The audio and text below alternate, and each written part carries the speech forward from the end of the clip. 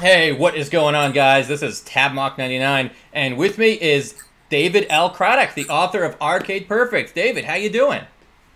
I'm doing so well, man, and I've been looking forward to this. Thank you very much for having me on. Hey, me too. Thank you for being here. I really appreciate it. So, I'm really excited to get into the book. I have a copy right here, actually. Arcade Perfect: How Pac-Man, Mortal Kombat, and other coin-op releases invaded the living room. So, great title. It kind of really is a good hint at what the book is about. Because, Yeah. there's a lot of things said about the arcade days, and a lot of people are nostalgic to kind of talk about that stuff. But you specifically focus on the niche market of those retro games coming out for the home consoles. They were arcade games, then they had to be ported, and now you can play them in your living room. So I think that's a great area to focus on. What made you think of this? There were a few things. So I love writing about retro games, games from the 80s, 90s, early 2000s, sometimes even older. The problem is that since the retro scene is so big, you can find any number of journalists, authors, YouTubers, Twitch streamers, etc., that kind of cover that ground.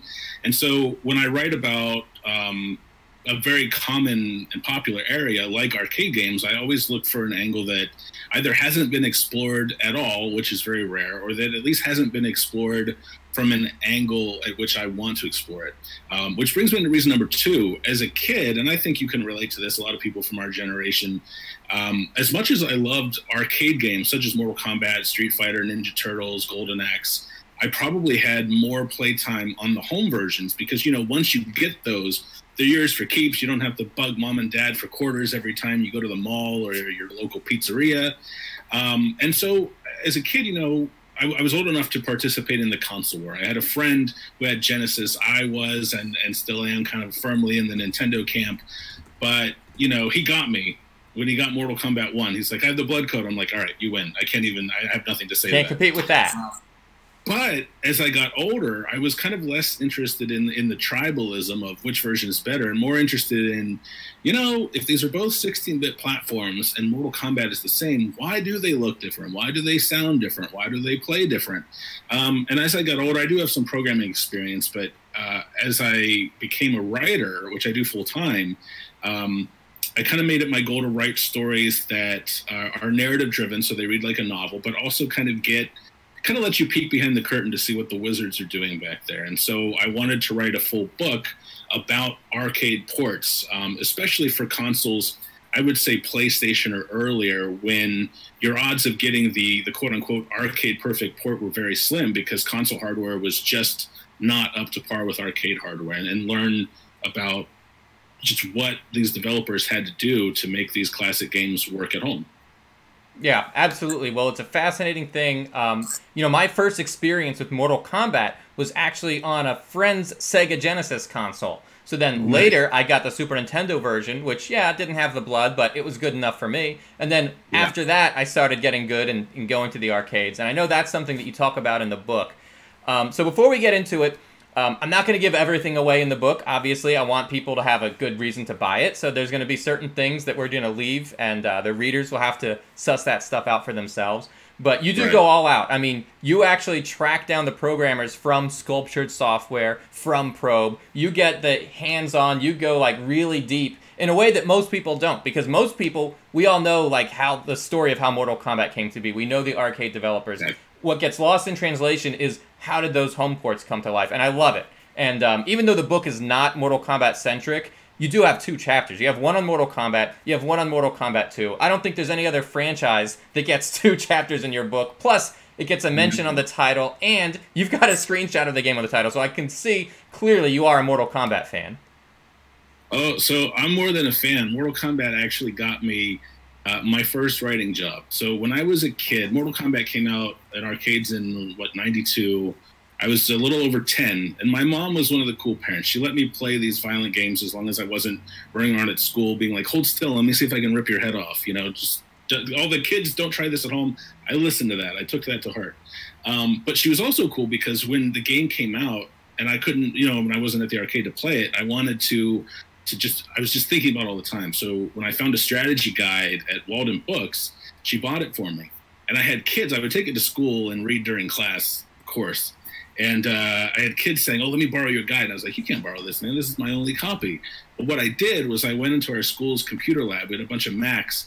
I typed up everybody's special moves, fatality singular from Mortal Kombat 1. I printed off a bunch of copies, and I would charge people $0.25 a pop. So that was my first published writing job, just completely flagrantly ripping off the strategy guides. And I got such a reputation as a Mortal Kombat fan that around middle school and high school, I was actually known as Mortal. And not just by friends. I remember my algebra teacher saying, "Hey, Mortal, pass up your homework." Because I probably had my nose in a Mortal Kombat strategy guide. Well, that's funny, because I used to be known as Combat. Well, see? So, Mortal and Kombat together at last. We're like Noob and Cybot, Boone and Tobias here. Exactly. In fact, the name that I go by now is tabmok99. It's still Combat, just backwards.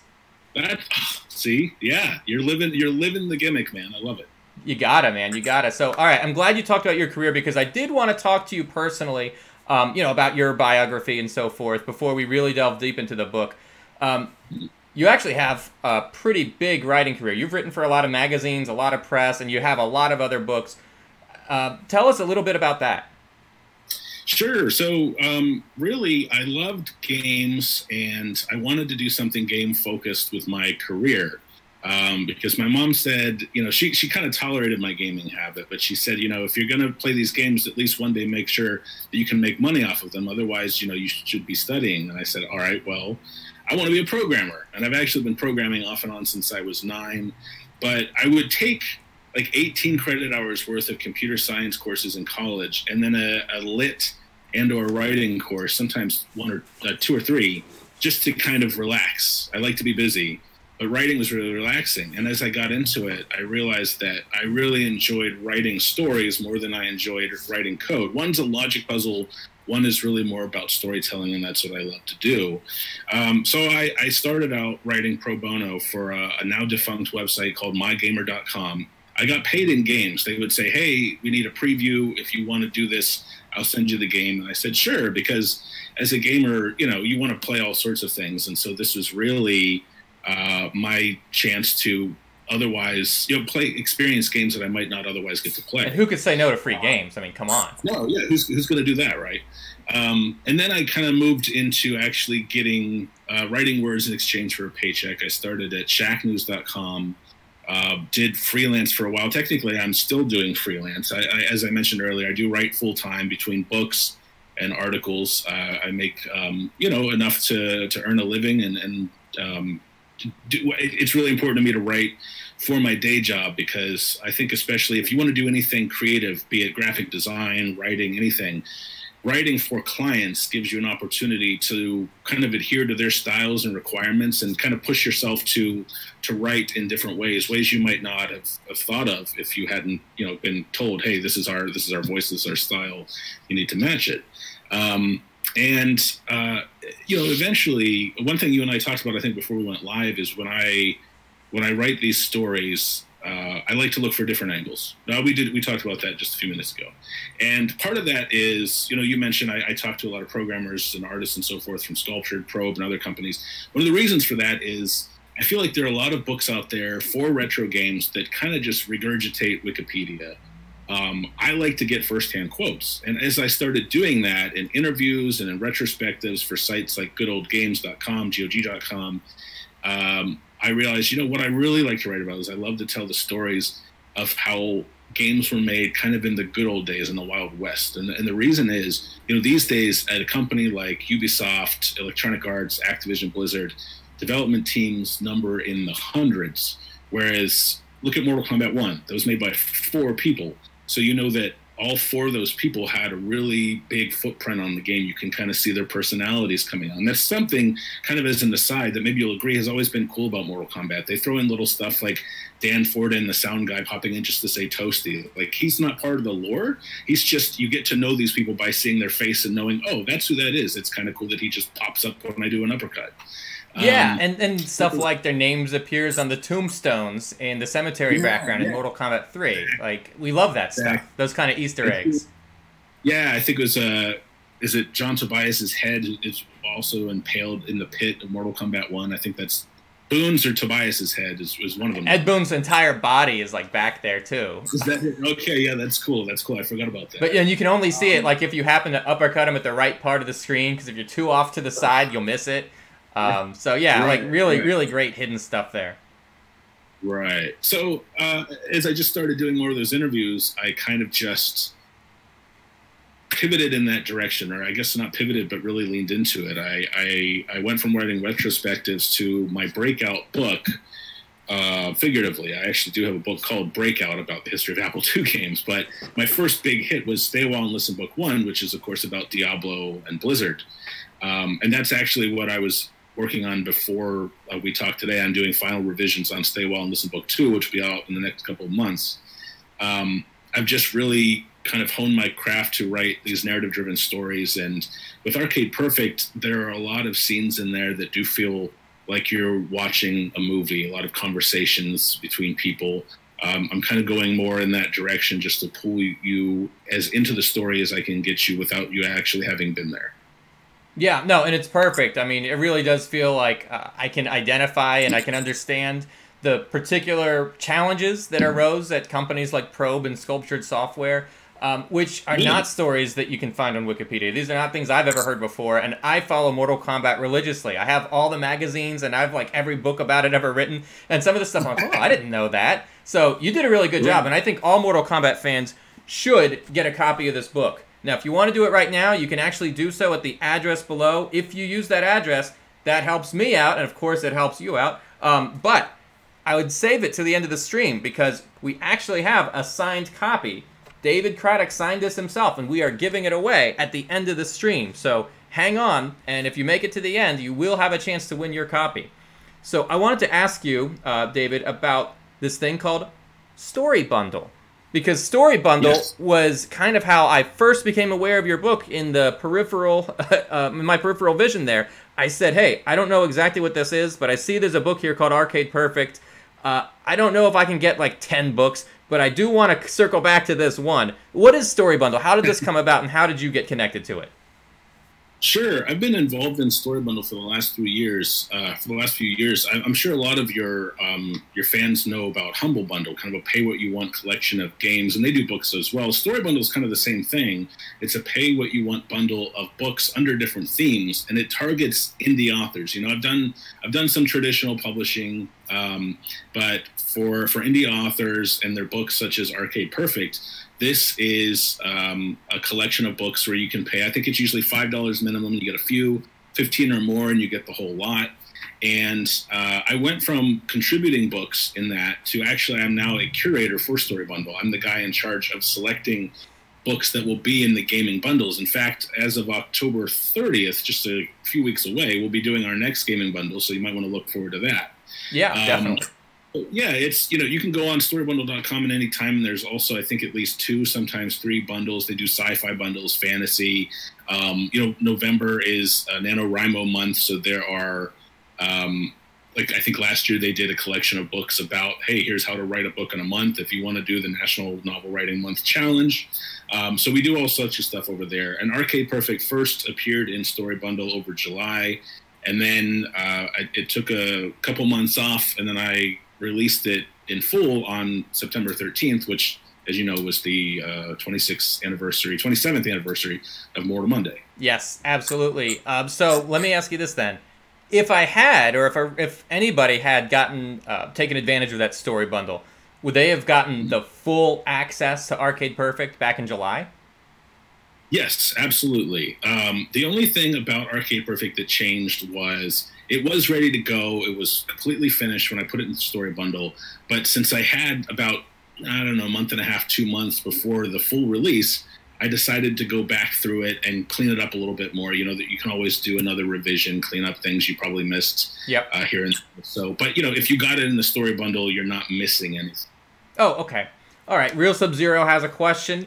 How much does the book sell for? If I'm not mistaken, I think I know. It's $30 US for the paperback, and then $9.99 for the Kindle edition?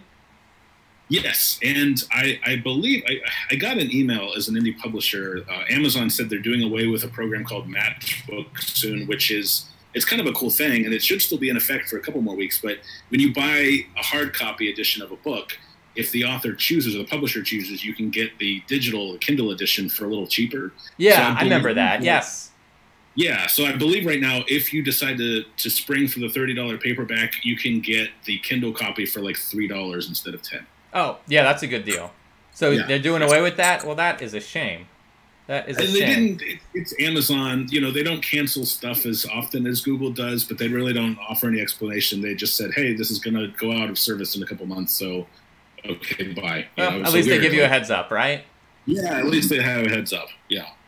Okay, so we were talking a little bit more about Easter eggs. Before I get into the Mortal Kombat stuff, I did want to go over a couple of my other favorite games. So this is the Mortal Kombat channel. What I do here is I go ridiculous into the backstory, or, you know, not necessarily that, but like behind the scenes stuff, or any just random trivia thing. We like to take the obscure and make it skewer. So, so before we get to the Mortal Kombat, I want to talk about Space Invaders. In your book, there was something that had somehow escaped my attention, but there was like a indie programmer who made a game called Inv Plus for Atari, and he actually went and he made a working, functional copy, and it would actually run on an Atari 2600 cartridge if you were to take the ROM and burn it to one, and there are companies doing that. So I just want to play a quick clip of Inv Plus, because you mentioned an Easter egg, and what you have to do in order to make this Easter egg work is you have to wait for the mothership to come by, and your first bullet in the game that you fire has to hit it. And I actually was so intrigued when I read that part, I had to do it. So let's play that. Yeah, I want to see this.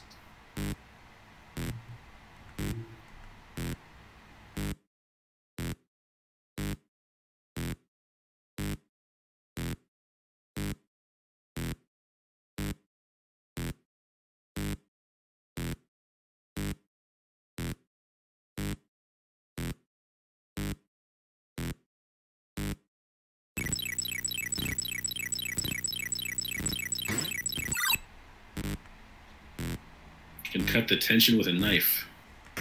Hey, that's what happens. So I guess you're watching it on a little bit of a delay. Yes. I just saw it. Nice shot. Yeah, it's amazing. And that, of course, happens to be the initials of the programmer. So I thought that was like a really cool thing. All right, so that was my Space Invaders question for you. Let's switch over to an audience member, MNSZ. Oh, I'm sure the SZ stands for Sub-Zero. I don't know what the MN stands for. He wants to know what you're drinking. I'm drinking water, but I get these. My wife orders these fizzy tabs for hydration, different flavors. So you can drop one in a tablet, it fizzes, and then it flavors the water. I try to drink a lot of water. I'm at my computer all day writing, so I like to stay hydrated. But water itself is boring, so when I have these added flavors, it's something to change things up a little. Oh, well, what flavor do you have it added to it? This is lime, which is okay. Good stuff. It tastes almost like cough medicine or something, but it's all right. Yeah. Good stuff. Good stuff. All right. Now I've got a Pac-Man related question for you. All right. All right. Pac-Man was one of those games that, for the Atari 2600, it was very different from the arcade version. Now, to be fair, I thought the Atari version was cool. Like, yeah, it's not the same as the arcade. It's a different game.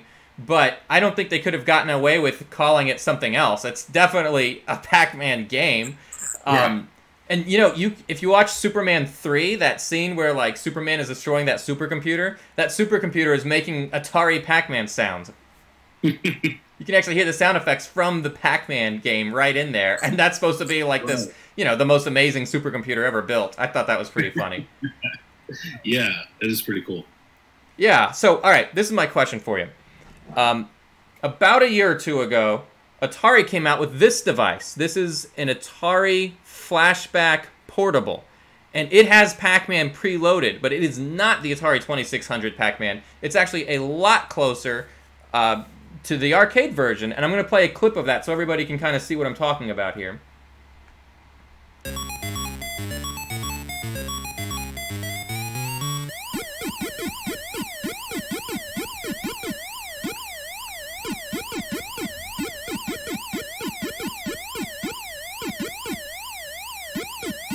Oh yeah, Everything's still flickering like mad, though. But yeah, graphically, it's definitely a lot closer.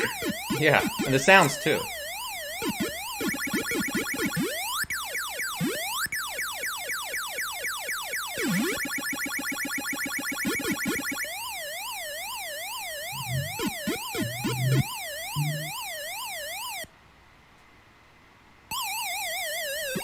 Yeah, it flickers so bad at the end there, I don't really think you can see my Pac-Man. No.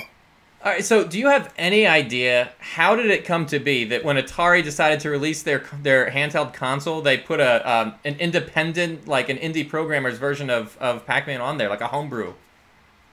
I can't answer to that specifically, but I would venture to guess it came about due to two factors. The first is, even though a lot of people have kind of lightened up on Todd Fry's original port of Pac-Man to the 2600, it does still have that reputation as one of the worst games ever made, for better or worse. And, you know, if you read Arcade Perfect, he talks about a lot of the constraints he was under. And I believe that's when people have kind of eased up on him. You know, there was a lack of understanding back then. There's a lack of interviews and books like Arcade Perfect where you could kind of talk to someone and say, why did it turn out this way? The second reason is...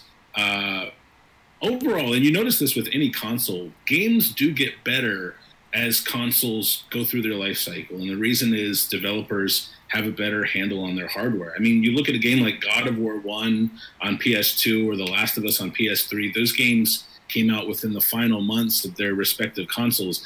Those are games you probably wouldn't have been able to see earlier on because people just, you know, the developers just did not know the hardware well enough. So my guess for this scenario is that Atari, either themselves or they hired someone to say, hey, since we know so much about the 2600, since it's 30 plus years in the past, let's put out a great version of Pac-Man. Even though as a purist, I would probably prefer Todd Fry's. Otherwise, you feel like you're not really getting the same at-home experiences that people got in the early 80s, but that's just me. Okay, fair enough. And I guess it kind of depends on what you mean by a purist, because some people would argue they want the pure arcade experience, and they might feel like they might prefer this version. But yeah, I get where you're coming from, totally. Yeah, and you know, there are peripherals out there where you can get the pure arcade experience of Pac-Man. So I feel like if you're buying an Atari device, you want Atari games, genuine Atari games on there. Yeah, but for sure. There's so many of those homebrew things out there now that you can find almost anything you want. I know, and it's so fun. It's crazy. It's like, hey, look what people can do to the Atari 2600. Look at these tricks that people have mastered. I guess there was, you know, one programmer figures out a way to do what you talk about this in your book. They can copy a sprite and have multiple versions of the same sprite, and that's better than having the Atari trying to render multiple sprites. So once somebody learns that trick and anybody can copy it, then they can make better and better games. Yeah, that's something that Elsa has really changed since then. You know, nowadays when you sign up to develop, you know, you pay a licensing fee to Microsoft, Sony, Nintendo, whomever. They usually give you a software development kit. But back then, those didn't really exist. And they didn't exist because, you know, Atari, for example, they didn't want anyone else outside of their studio to know how to do this. They certainly weren't going to help anybody. And so you had to figure this stuff out on your own. Nintendo is actually the same way, even through the 16-bit era. You know, developers like Sculptured Software, I talk about this in the book, they actually built and sold their own development kits for SNES games because Nintendo didn't want to help. Because even though Nintendo stood to make money off of third-party games, they also kind of had the mentality of, well, we're also encouraging people to compete because they might go buy Mortal Kombat instead of Super Mario World. So a lot of it was sink or swim yourself, but we're still going to cash the checks. Yeah, right. Nintendo has like competing interests, and it put them in a weird spot, and I think they've gotten better about that since then. Yeah. But there's another challenge that some of these guys had to deal with, which is when they were making these ports, they weren't really ports because they were kind of having to code from scratch. You mentioned that a lot of these developers refused to give them the source code, or maybe they didn't even think to give it to them. Maybe if they had asked, they could have gotten it. I don't know. How did it come about? Because that seems like an awful big challenge. Seems like, you know, they have one arm tied behind their back for no reason. Yeah. It almost seems to be a roll of the dice. First of all, you know, I think Todd Fry for Pac-Man on Atari and Gary Kitchen, who converted Donkey Kong to the 2600, they both said that, in their opinion, the source code of their arcade games would have been worthless because, A, the arcade hardware was so much more sophisticated, and B, even though the games were all written in assembly for arcade and home hardware during that time, there's so many different dialects of assembly that had they gone through line by line, it might have taken them longer to translate it than it would to just kind of study the game, play it themselves for a little bit, and write their own code from scratch. I think as consoles got better, though, as they got more powerful, there was more synergy between the arcade and home versions. So you have people like, the teams at Sculptured and Probe, they had Mortal Kombat source code, and they did one-to-one translations of it in a lot of cases, which really meant that, even though on Sega Genesis you only had 3 buttons on the controller, 4 if you include start, if you ignore that, that version played almost identically to the arcade because they were working with the actual arcade code and just kind of translating it as they went. Right, exactly. So super fascinating stuff. All right, in one part of your book, you mentioned that you saw Super Mario Brothers arcade machine, and then when you saw that Super Mario Brothers was out on home, you asked your mom, hey, we should buy this game, and if you give me this game, that means that's less quarters you have to give me when we go to the arcade. Right.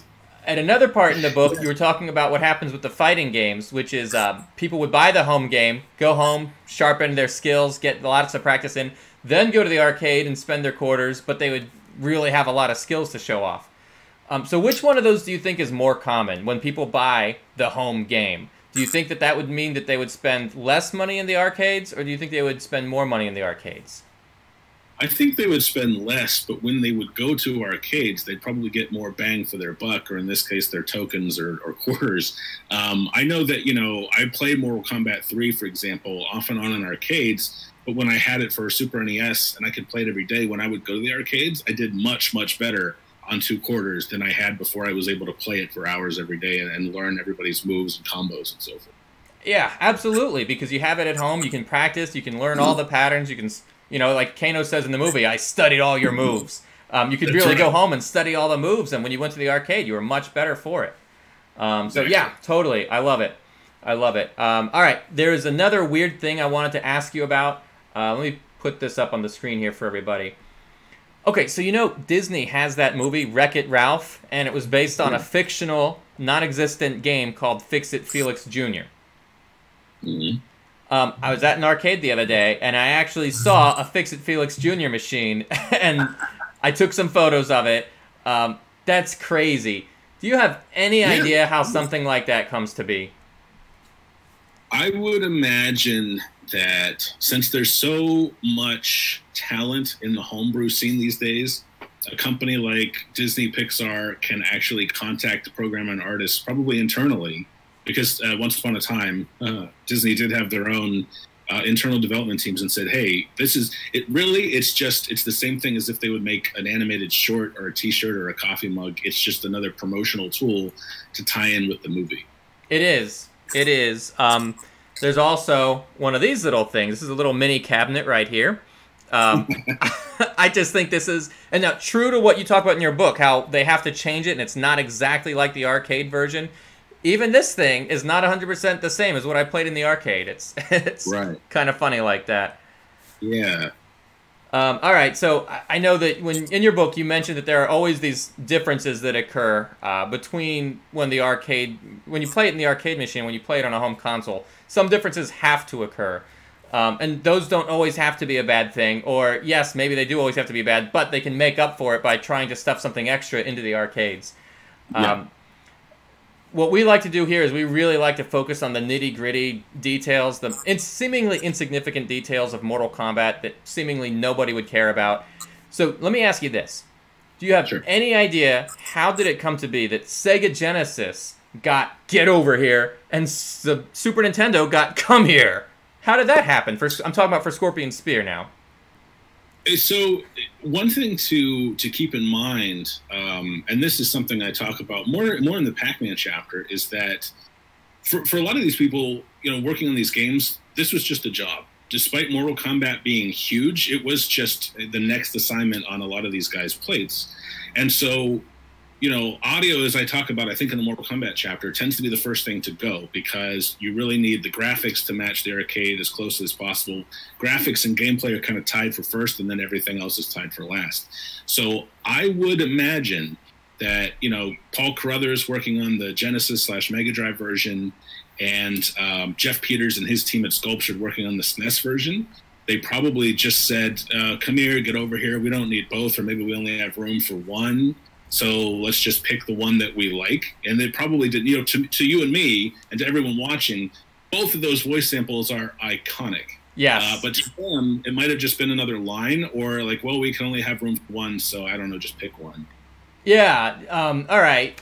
Now, John Tobias mentioned that in the book, you have a quote from him saying that he actually worked with the development teams on the censored versions of the fatalities.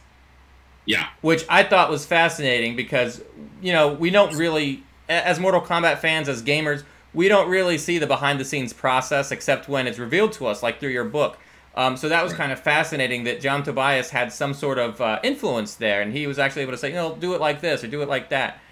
And yet, the Super Nintendo and the Sega Genesis versions had very different censored fatalities. The only thing where I think it was the same was with Kano's, where he, you know, pulls out their heart, but it's not like a beating heart. It's just like kind of a nondescript, grayish block. And everything else, they had something completely different.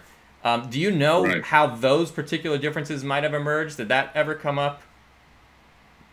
Yeah, actually it did. You know, despite these two companies, Probe and Sculpture, working on the same game but different versions, they, you know, their owners, George Meadows over at Sculpture and Fergus over at Probe, were kind of friends. They weren't talking every day about this, but they did, you know, collaborate on a few things. However, when it came to this, they really didn't talk to each other about, hey, should we make the same fatalities? Their teams, remember, deadlines were very tight. That's something I get into in almost every chapter.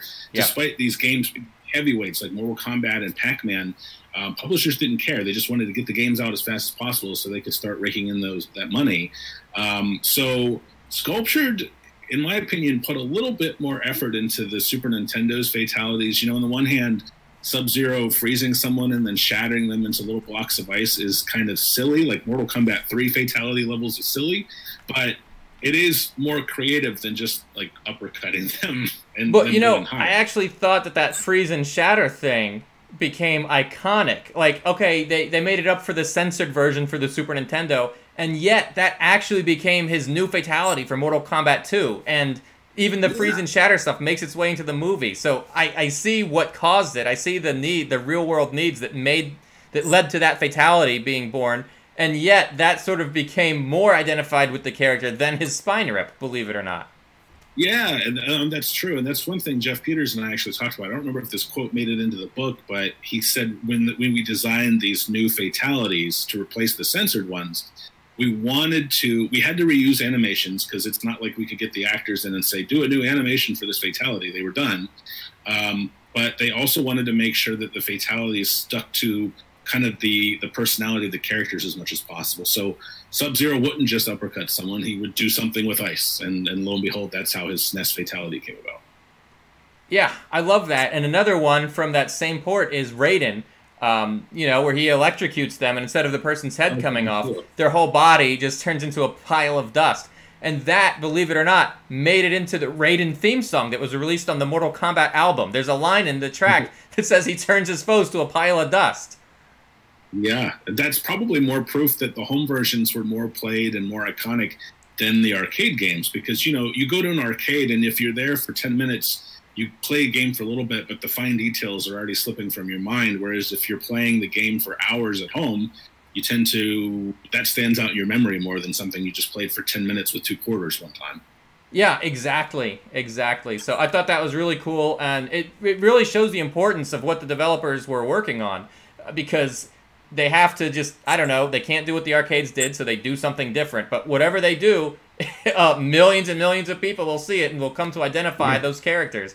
So they really took the time to treat it right, which I think is awesome. All right, so obviously Mortal Kombat was in the background of what you're talking about in your book of these guys who have to take arcade games and port them to the home. We're seeing some changes. Mortal Kombat kind of caused a lot of those changes where they have to come up with the rating system. The whole birth of the ISDN, or the ESRB, excuse me. Now, before that even happened, Sega had their own rating system, at least here in the United States. I don't know if you can answer this, but I'm going to throw this on the screen now. Sega Genesis obviously had all the blood from the arcade, but locked away in a code. It was rated MA13. On the Sega CD version, the gore was unlockable from the very beginning, and it was rated MA-17, so 4 years older, obviously. Do you have any idea about the internal process at Sega for coming up with these ratings? Do you think they were aware of the hidden code that released all the violence? Or how did it come to be that one's a 13 and one's a 17, in your opinion? Their internal rating systems probably changed a bit. You know, once the ESRB came out, if you recall, I believe the Sega CD version came out after the 4 main SKUs. Yes. So that was, you know, the ESRB was out, and Sega probably looked and said, "Oh, well, their mature is 17, so let's kind of coordinate on that." Oh, right. I see. So guidelines were now available, even if they weren't fully ready yet. They had different guidelines to follow, so they were trying to get ahead of the game. That's my educated guess, but the second factor might be that, and again, I might be wrong here. I played it a few weeks ago, and I've already forgotten. I don't believe that the violence on Sega CD was hidden behind a code. No, you're right. That's 100% true. Yeah, so there was probably more consideration of if some kid buys this, he's going to see all the blood right away, versus if he doesn't know about the code, you know, he's safe from all of those violent fatalities. And so that's probably something else they took into consideration. Now, I don't know if you're aware of this, but let me pull this out here. Okay. Have you seen this thing before? Yes. Okay, the little portable handheld by Basic Fun. Just for everybody in the audience who may not know, this is based on the Sega Genesis or Sega Mega Drive port, but the blood has been removed. All the codes that could have activated it have been taken out. Did you have a chance to talk to anybody at Basic Fun about that, or how that came to be? The funny thing is, so I only had this book came about. I got the idea in March, and by July it was out in Story Bundle. So things happen really fast. They do. I also didn't want, as big a Mortal Kombat fan as I am, I could have done a Mortal Kombat book, but I kind of wanted to make sure I didn't show too much favoritism to one franchise. I actually had an opportunity to talk with. If you remember a few years ago, there was a plug-and-play version of Mortal Kombat, the arcade port. Yes, that was by Jax Pacific, yes. Yeah, by Jax. And the guy who programmed that was Chris Burke. I actually worked with Chris. I've actually written video games before, and he was the lead programmer at a company whose game I wrote the script for. And he and I were going to talk about that. He also ported Mortal Kombat to Mac, but our schedules never lined up, so I didn't get to talk with him. That's probably something I would include if there were ever to be an expanded version or an ultimate arcade perfect edition of the book. That's probably an interview I would throw in there because I'm still fascinated. But about that one, I don't know. I'm not really sure. It might have had something to do with licensing.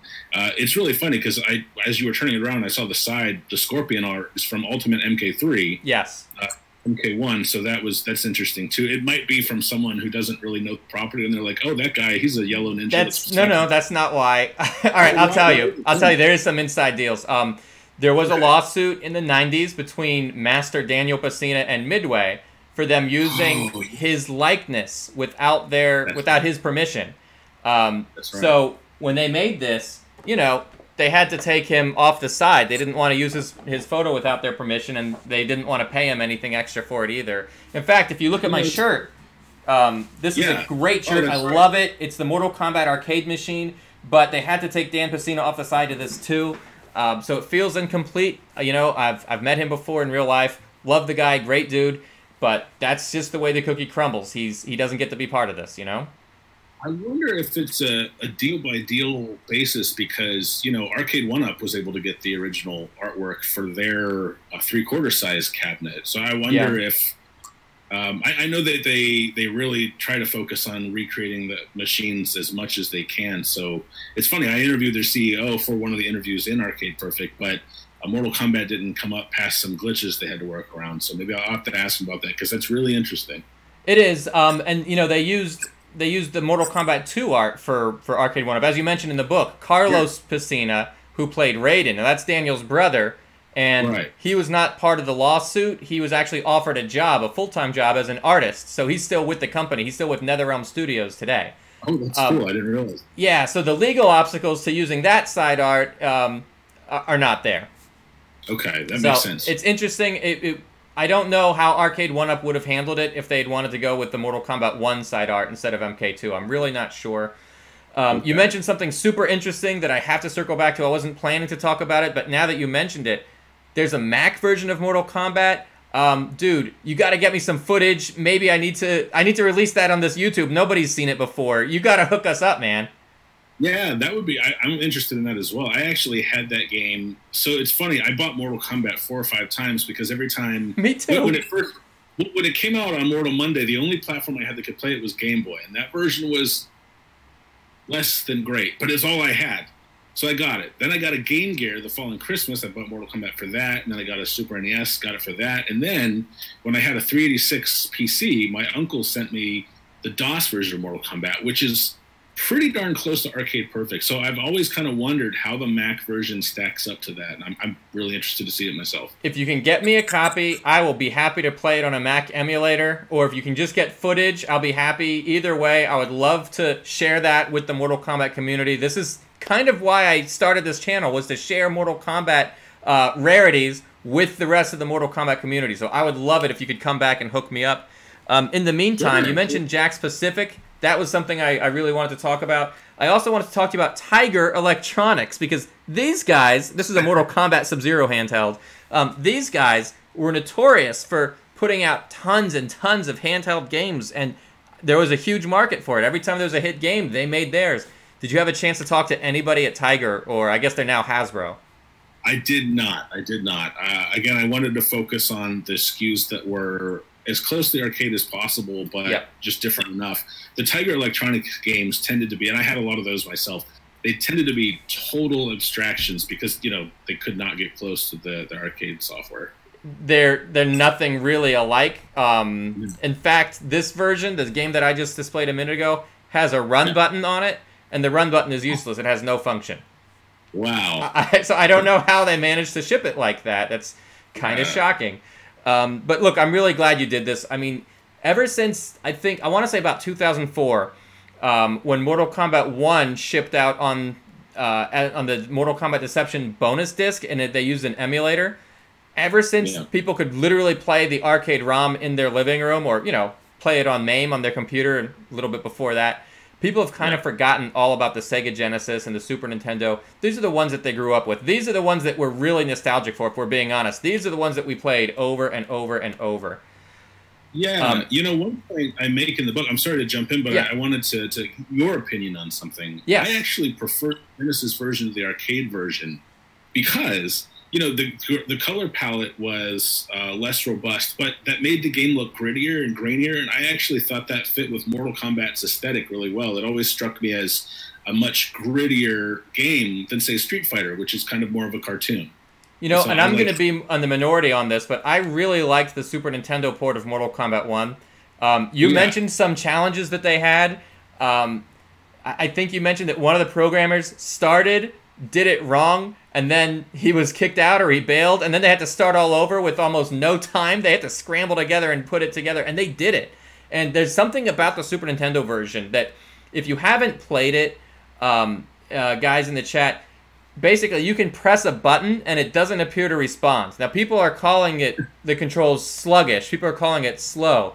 But I'd say that's not the case, because what happens is you can press back, nobody will see that you're moving back, and then you can press low punch and just surprise them with the spear out of nowhere. This player 2 will never see it coming. It is amazing. And then so I really focused on the Super Nintendo version hard, and I learned the ins and outs of it. And then when I started going to the arcades, and I realized, hey, if I just hit back, even just the slightest little tap, my character moves back. That's not what I want. I just want to do the input for the move. I don't want him to actually move in that direction yet. I'd hold it down for longer if that's what I wanted. So the Super Nintendo, like, if you start there, it's this weird thing where that becomes the right way to do it. Yeah, it's funny. 2 points to that. First of all, I don't know if you did this, but as I tried to become an elite player, what I would do is I would tend to hold block all the time, so that when I would do a move like back, low punch, they couldn't see which direction I was going to move. Kind of obscured a little bit. Yes.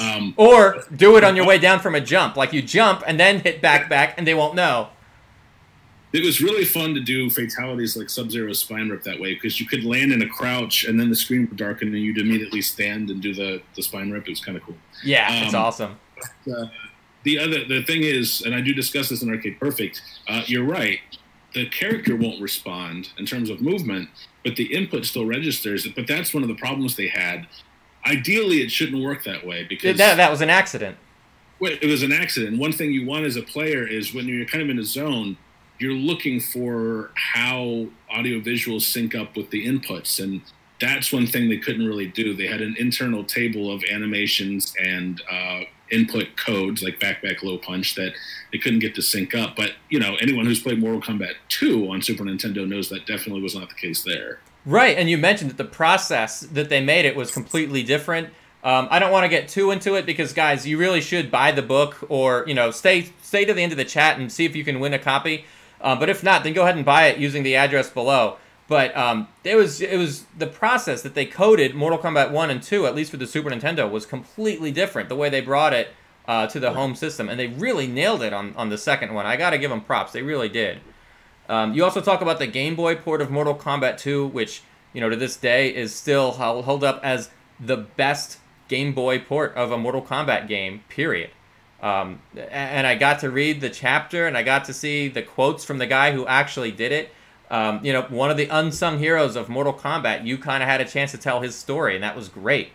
I wanted to say that one of the things you mentioned was they did the sprites as a background layer, and I guess it didn't flicker that way because then they could do the fireballs, and then the fireballs would be fine. It was just like really cool the way they came up with these weird tricks to make things work.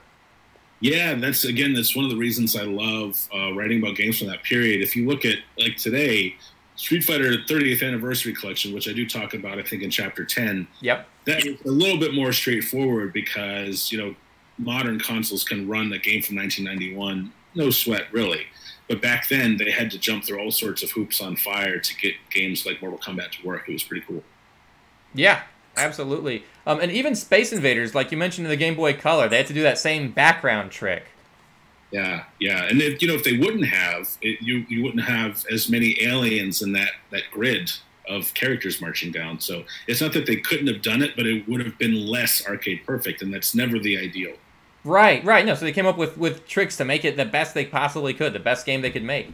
Exactly. So you talked about the Game Boy Color port of Space Invaders, but a year or two earlier, they actually made one for the Super Game Boy, and I freaking love this port. Somehow they managed to take an entire Super Nintendo game and squeeze it into a Game Boy cartridge, and if you put it in the Super Game Boy, it will unlock and then switch modes and go into full Super Nintendo. Did you have a chance to talk to anybody about that and see how they did that? Or because they've never done it again, that no one's done that since? No, I did not. And one of the reasons was because of my tight timeline. Yeah. What I would do is I spent, I think, an entire day doing nothing but thinking about, okay, what games do I want to cover? What versions of games do I want to cover? I would send out as many feelers as I could. And by the end of the week, anyone who got back to me, I'm like, okay, this is my roster. This is it. Because I have to do these interviews and transcribe and write and rewrite and all that stuff. Yep.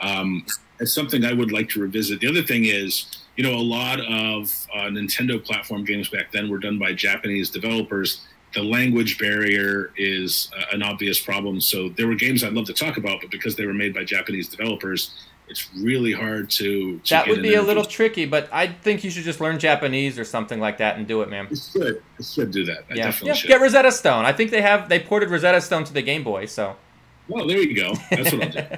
All right. Speaking of Game Boy, Lone Wolf Productions says his first Mortal Kombat game was the god-awful Game Boy port of MK3. Yeah, that one was a little bit lackluster, coming hot off the heels of MK2. You also talked to some people about the Game Boy Color port of Mortal Kombat 4 in your book. I think that was incredible. Let me ask you this. Mortal Kombat 4 seems like it was based on the Mortal Kombat 3 code. Is there any truth to that? Because they use the same font, which is a very unusual font you never see. Yeah, there is some truth to that. A lot of it was retooled to accommodate 3D, which it was only nominally 3D because you could just kind of step in and out of the foreground and background. But yeah, you can definitely see MK3's influence there technically and creatively. Here's where I'm going to jump on a soapbox real quick.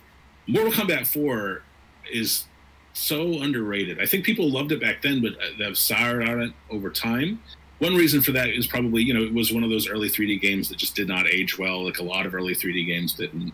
But to me, Mortal Kombat was always, and I mean this in the nicest possible way, it was never really meant to compete directly with Street Fighter. I always considered it the poor man's fighting game, again, in a good way, because it was so accessible.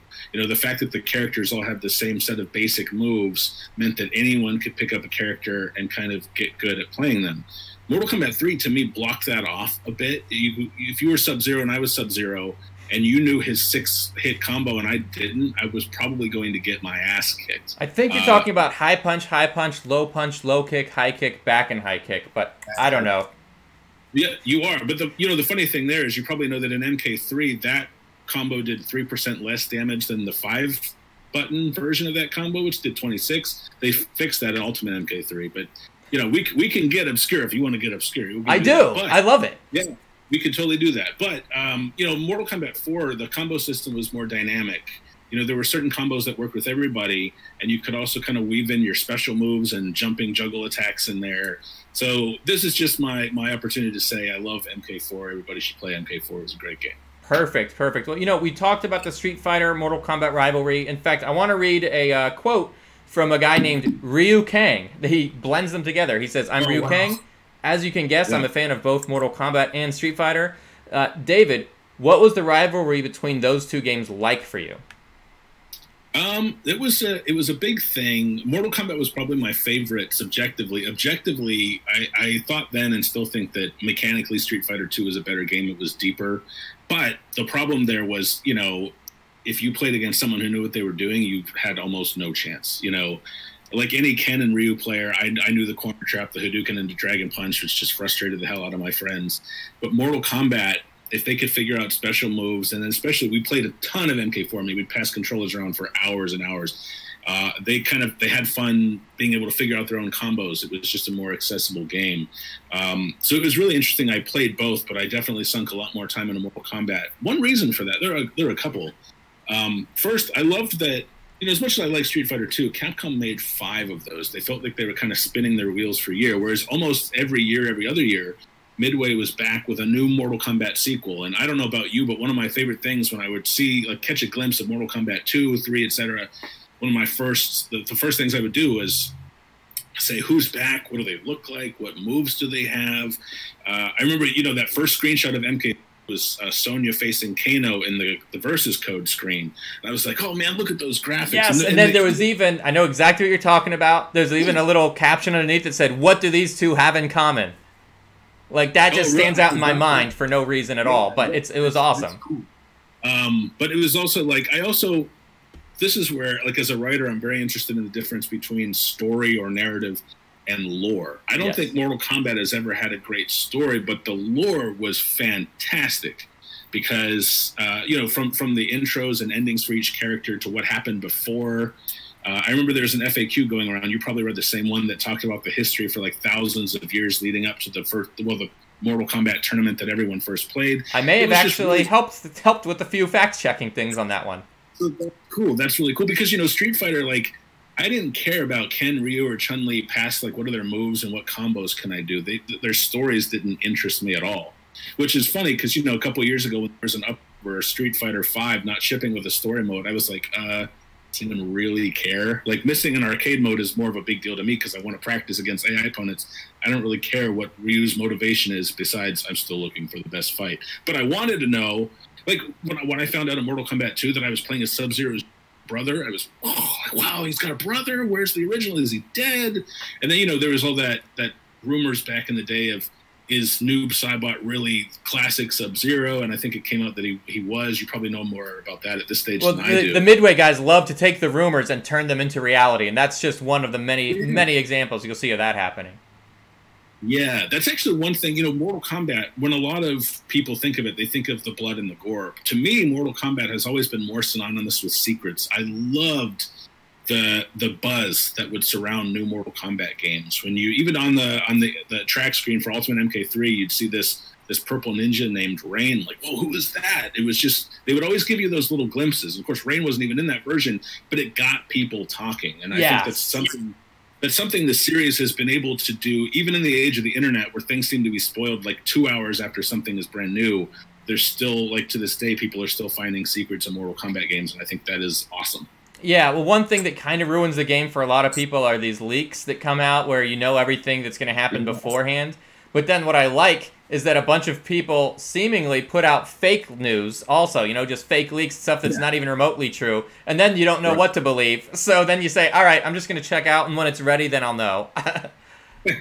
Yeah, that's the way to go. I felt like the crypt idea was a good way to maintain that, although I sometimes would use an FAQ because I didn't want to spend, save up a lot of coins and then get like concept art or something. I think that's cool, but when it comes to unlockables, like I want fatalities, I want characters, I want outfits and stuff. But yeah, we could talk about this all day. Mortal Kombat is such a cool mythology. Yeah, well, some of us would just, keep playing over and over again and get unlimited coins and unlock everything in the crypt. So, there you go. Whether it's going to be concept art or a new skin or background or whatever, we'll get it. We'll get it all eventually. Yes. But my strategy was to go for the expensive ones, because, the expensive ones are going to be the cool ones. That's the good stuff. Yeah. Yeah. All right.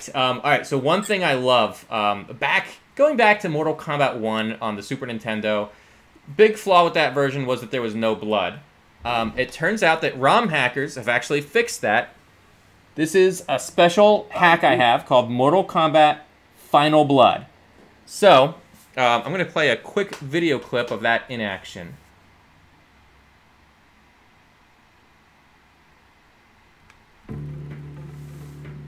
Fight.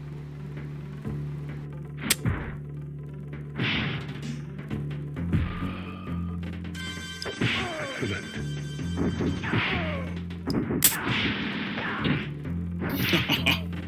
That is so cool. Yeah, I like it. Wins. Yeah. I like it. So I guess people have, there was a Game Genie code floating around in all the gaming magazines at the time. Like, well, this is how you change the gray sweat and turn it into red blood. Then someone decided to just, apply that Game Genie code and make it like that from the get-go. Right. Yeah. Have you ever seen that one before? No, I haven't. You can kind of tell that's what they did. They just replaced the gray sweat and turned it red because it doesn't like fly into the air and hit the ground. So it's really cool. It maintains that authenticness of the SNES ROM. That's really cool. Yeah, that's right. That's right. Okay, so switching tracks for a bit and going over to Arcade1Up. I loved the chapter in your book. It was in the Teenage Mutant Ninja Turtles chapter where you really talked about the Arcade1Up and how they were going to bring that experience to the home. Oh, somebody in the chat just gave the Game Genie code out. Look at that. I think he memorized it. In the chat, people were saying Team Deception or Armageddon. I'm Deception all the way. I had a lot of issues with Armageddon, but I think Deception was one of my favorite games of the franchise. I think Armageddon, the gameplay was a little bit too bouncy for me. Everybody kept going up in the air, and they were like, they would do tricks where you would like fall on the floor and then get up when you wanted to. I do prefer the Deception gameplay overall, yeah. No, the hack does not have different fatalities, Chinox. Those are the same fatalities as in the Super Nintendo port. But, there's always more ROM hackers and modders out there, so don't be surprised if a new version surfaces eventually where that stuff gets changed too. Very cool. Yeah, I'm gonna be looking that up tonight. So I was saying the Arcade1Up, you had a chance to talk and sit down to the president of Arcade1Up and talk about his motivation for how he's getting all these machines out there, which I think is great. Right before the Arcade1Up things became popular, my wife actually arranged for a MAME cabinet to be built for me. So I've got MK1, MK2, MK3, Ultimate MK3, and MK4, and even for some reason the PlayStation version of MK Trilogy, all thrown together on one cabinet. It's full size. It has all the Ultimate MK3 artwork on it, 6-button layout. I absolutely love this thing, and I love what Arcade1Up is doing to make this available to the masses. So you had a chance to talk to them pretty extensively, it looks like, right? Yeah, it's funny. I was at E3 for the past couple of years, or several years. I've been there on behalf of Shack News, and what we like to do is we have a booth on the show floor, and this year I hosted. I was doing a lot of on-camera interviews because they know one thing I do really well is talk to developers and get them to tell their stories. And so during each of my breaks, I would go. We were in West Hall. I'd go to South Hall, check out Arcade Perfect's booth.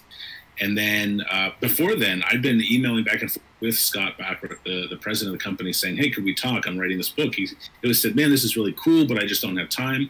So eventually I just went over to the booth and I found him. I knew what he looked like. I was like, Scott, hey, I'm the guy bugging you about a book. He's like, oh, cool, you're here. So we chatted for a little bit. And then after that, I arranged a Skype interview with him. It's funny because that chapter 9, has proven to be one of the least popular in the book. A lot of people think it reads like a press release for Arcade1Up. That wasn't my intention at all. My intention was, and I think I tried to make this clear in the introduction, I was not only going to talk about ports, but also modern efforts by companies and brands like Arcade1Up to preserve arcade games in addition to port them. And so that was really why I was focusing on them, because I also think they're doing a fantastic job. Yeah, absolutely. No, I think it's one of the coolest things. You know, of course, anybody can download MAME, anybody can buy a joystick, anyone can wire it up, and if you're happy with that, if that works for you, awesome. And if not, Arcade1Up has another solution. There's a lot of different ways that retro gamers can experience their favorites.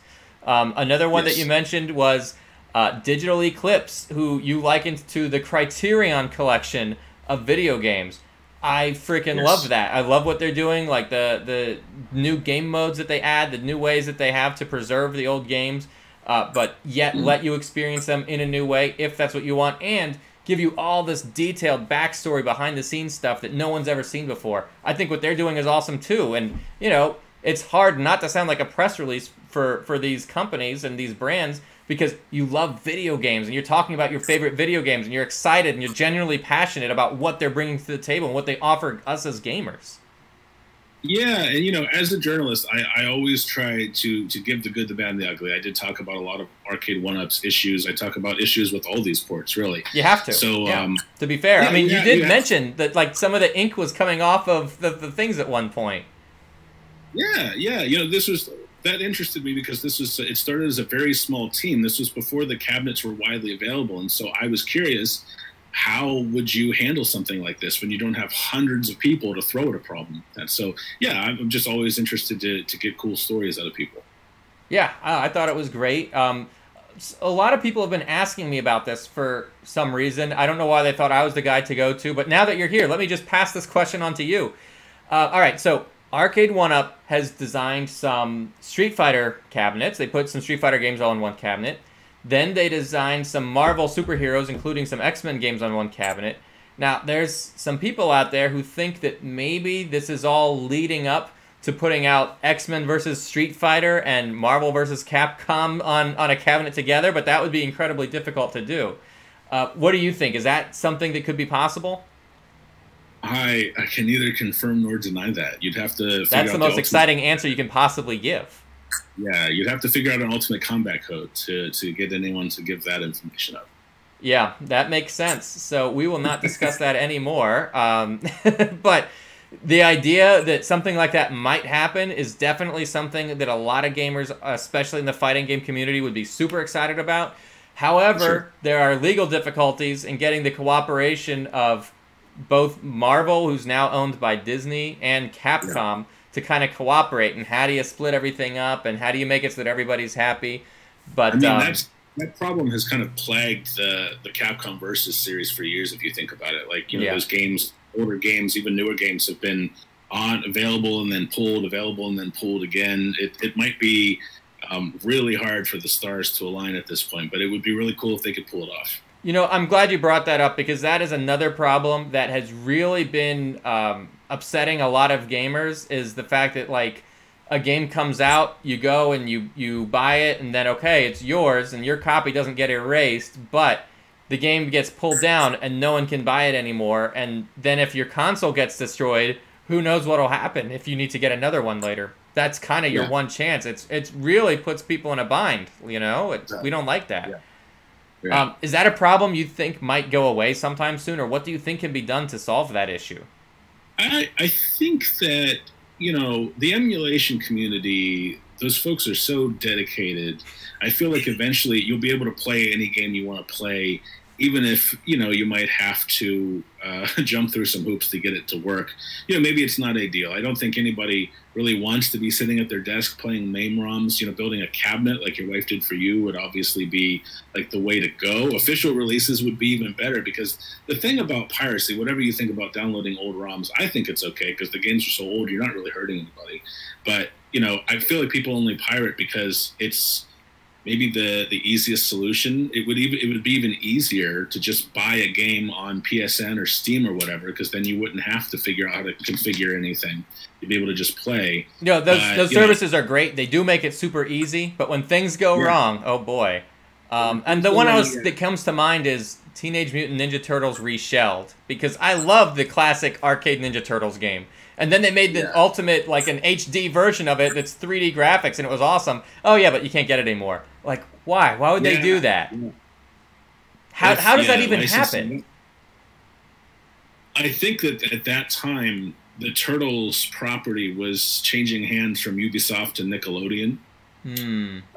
That is my guess, because if you look at my favorite arcade game of all time is the original Ninja Turtles, and if you look at the Xbox Live Arcade, as it was known back then, release of that, the borders on the screen showed the Turtles as they appeared in the then upcoming TMNT in 2007.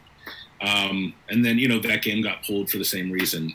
That's one thing I talk about in the book. Scott and the Arcade1Up team had to work with, Konami, Nickelodeon, Ubisoft, everybody to get the rights, because you can't just recreate a cabinet. You got to think about the artwork, the button layout, the game code. Yeah, there are all sorts of legal entanglements to kind of unwind there. Yeah, absolutely. Chinox just mentioned the Raw Thrills Ninja Turtles game, which is cool. Hopefully, one day somebody will be able to emulate that, or maybe give it a home port. Yeah, that would be awesome. Okay. All right. So here's something that's been bugging me, and I guess it's been over an hour, so I guess we're getting ready to wind this down. But I did want to pick your brain about this thing. All right. So I didn't know about this because I guess it's kind of an obscure console or computer that was more popular in other countries. But you mentioned a clone of Missile Command called Missile Defense, and the idea that somebody can just take a game and then make the exact same game for another system and not even give the original dudes any credit, or obviously work it out with them and give them license it out properly. The idea that could happen is just unimaginable, I think, today. Oh, it absolutely is. In fact, one thing I mentioned, I dig into this even more in Breakout, my book about Apple II games. That was, creating clones of arcade games was how a lot of game programmers got their start. Because think about it, when you're learning how to program, it's much easier to just kind of recreate a game that's known versus learning how to program and coming up with a design all on your own. And a lot of people, like even Jordan Mechner, who went on to make Craddock and Prince of Persia, he got his start by making clones of games. One of the best-selling games on Apple II was Appleoids, which was just asteroids, but you were shooting the Apple logo instead of rocks. I mean, and people made bank off those, but publishers did go to a point. This is when the games industry was growing and people were starting to hire lawyers, where the lawyers would say, you can't, this is obviously a ripoff of my client's game. And, for better or worse, the industry changed there. Yes. And now I do feel like mobile games, which are kind of a new field, are kind of going through that same phase. Because if you look for Google and the Play Store, you can search for games, and I swear to God, there's like 3 or 4 of them that are identical. And I don't know if it's the same company just, disguising it. I don't know if people are just ripping each other off. I don't know what's happening, but you can go to the Play Store and find 3 or 4 variations, and it's just the same software. I don't know how that stuff gets passed. It's funny. A lot of that was sanctioned too. Gameloft, which I think they're still around. They're Ubisoft's mobile game branch. What Gameloft would do is they would take a really popular concept from consoles and kind of recreate it with a different name for mobile. Like I don't remember what it's called, but I remember when I got my iPad in 2010, one of the first games I bought was a Gameloft game that was basically Resident Evil 4, but they had their own name for it. And they did that for a while. I don't even think that's a bad thing. Again, it's you see that in the industry today. I mean, Mortal Kombat came about because Street Fighter 2 was really popular. Yeah. You have to put your own spin on what you come up with. Let's see, I'm glad you mentioned that, and I want to circle back to that in a minute, because obviously Mortal Kombat's my favorite thing to talk about. But before we do, I just wanted to look at my desktop here, because I wrote down a couple of these. All right, so there's like a game in the Play Store called Galaxy Invaders. There's another one called Falcon Squad. There's another one called Alien Shooter. These are all, for Android phones. they're all like the exact same game. I swear, it's like the same mission, the same theme, the same controls, the same. You know, the graphics look a little bit different, and then everything else, it looks like one game is just a hack of another. It's crazy. It just reminds me of the missile command, missile defense all over again. Yeah, and it's funny, a lot of people don't really care about mobile games because they figure, oh, it's just some free-to-play thing or it's just some 99-cent thing. Yeah, the mobile scene is really, really weird, man. I've done some writing for mobile games. It's weird. It's a weird scene. Yeah, totally. And I think, you know, over time that's going to have to get cleaned up. It just has to, but we're not there yet. Right. It really, what happens, cleanups occur when a game really blows up and comes to the attention of a publisher who goes, wait a second, that looks like our game, and then they kind of jump on it. Yes, exactly. Now, you mentioned that Mortal Kombat, and you talked about this in your book, too, that Mortal Kombat wanted to distinguish itself early on as, yes, it's a fighting game, but it's not a Street Fighter ripoff. And I think they did that very successfully because there are games that you can say, okay, that's a Street Fighter ripoff. But there's also games where you can say, hey, that's a Mortal Kombat ripoff. Yeah.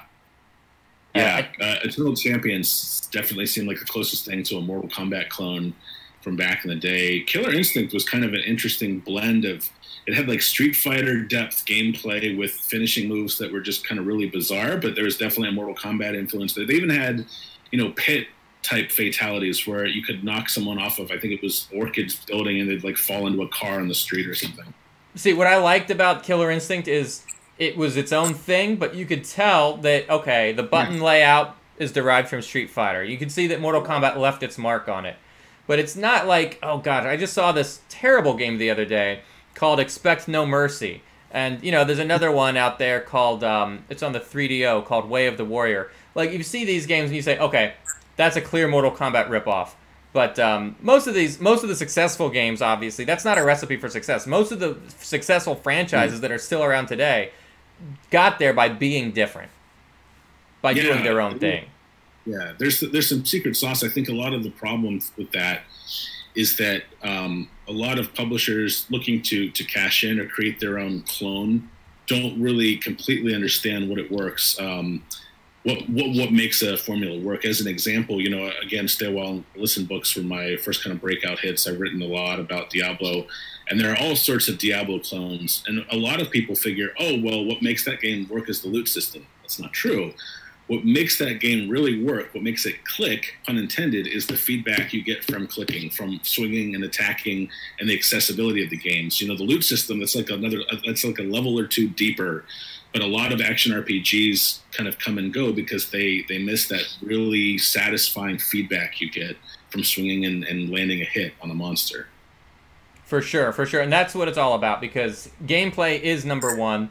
The graphics, you know, they come and go. Some of us are still fans of the old games, despite the graphics might not all be there by today's standards, but the gameplay still is. That's what makes these games hold up over time. You know, that's how you get 11 sequels in, you know, or whatever we end up at. So, all right, I guess we are getting ready to wind this thing down. Guys, if you have any other questions you want to ask in the chat, go ahead. Now's the time to do so. I wanted to ask you, David, are you planning on doing an audiobook version? Yes, I am. There's nothing concrete yet, but like I can't remember if I said this to you off stream or at the beginning when we were live. I am talking with a publisher right now about possibly putting out a collector's edition hardcover because the book has garnered a lot of interest. And so I would probably go with that direction to audiobook production. I don't know if it's something I would do myself or if I would hire a professional actor. But, you know, as of up until recently, I was very focused on getting the paperback and Kindle version out. But I do want to see or I guess hear this book in audio format eventually. Absolutely. Well, we're getting ready to do the giveaway. I am going to give you the instructions, guys, for that in just a sec. We do have one question first for you, David, from Jolly. He wants to know, who are your favorite characters? I don't know if he means Mortal Kombat characters or video game characters, so I'll let you answer in both ways. Katana. Oh, hey, look at that. I was back in the day. I could play random select and do really well. I sunk a lot of time into these games, as you did, and I'm sure most of your audience has. But Katana is Bay. She's end all be all, especially in Mortal Kombat 2, 9, 10, and 11. I haven't gotten to play nearly as much of 11 as I would like, but in all those other games, especially 9 and 2, she was my go-to. She never let me down. Mine was Shang Tsung for the very same reason that you like to pick random select. When you're Shang Tsung, you can be everybody. You can do the complete move set. All right. Well, let's go ahead and I'm going to give out the rules now to how you can participate for the giveaway. All you have to do is type in the chat what your favorite Mortal Kombat game is. So you type your favorite Mortal Kombat game, and I will enter your name right now. All right, I'm going to switch over to the Wheel of Fortune, as we like to call it. Here we go. I'm going to have to edit people's names into the wheel right now. Ooh, MNSC, Mortal Kombat Deception. Bold choice. That's right. I like it. See, where's the love for Mortal Kombat 4, you guys? Come on now. Mortal Kombat 4 Revision 2. It was the peak of the arcade. I really like the Road Tour edition of Mortal Kombat 4, to be honest. I played that one too, actually. I think that was version 1, and like I beat it with Sub-Zero, and there weren't even any endings yet, but I thought that was actually kind of charming. Oh, you went to the Mortal Kombat 4 Road Tour too? Yeah, and then they also had version 1 in my arcade, so I got to play it a couple times. Oh, cool. That's awesome. Yeah, I did the Road Tour as well, and you know, the crowds were just like a mile long, I swear. It was going out the door. So the idea of getting to play a one-player game and beat the ending, that was just not going to happen. Right.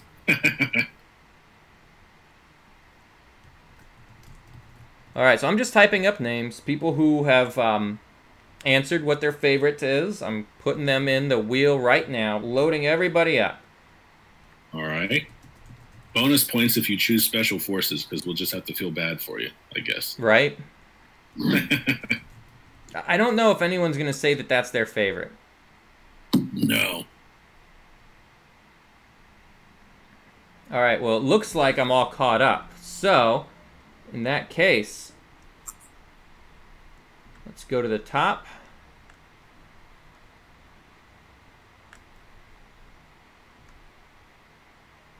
Apply wheel change. Charlie's from the future. You've played Half-Life 3. I'm jelly. I think we're all jelly.